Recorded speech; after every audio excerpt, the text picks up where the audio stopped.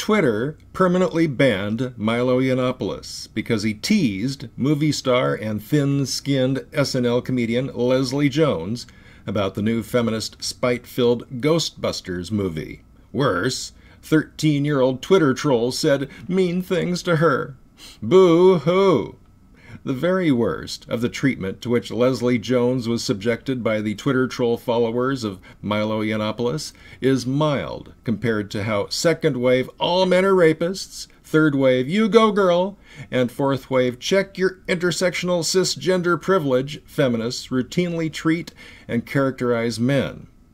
While the mainstream rushes to sympathize with Jones and pillory Milo, men whose lives have been ruined by the feminist hate-mongers get only harsh treatment when they complain, and are in effect scolded. You personally have been oppressing women for billions of years, and now you have to suffer to make up for it.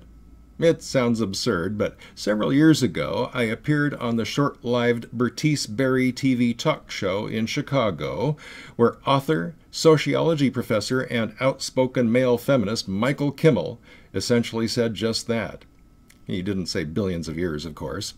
Is it any wonder, however, that the number of men who are angry and rebelling against that is growing, or that these men are beginning to lash out? Any man who is not an anti-feminist should be. Any anti-feminist man who is not MGTOW should be.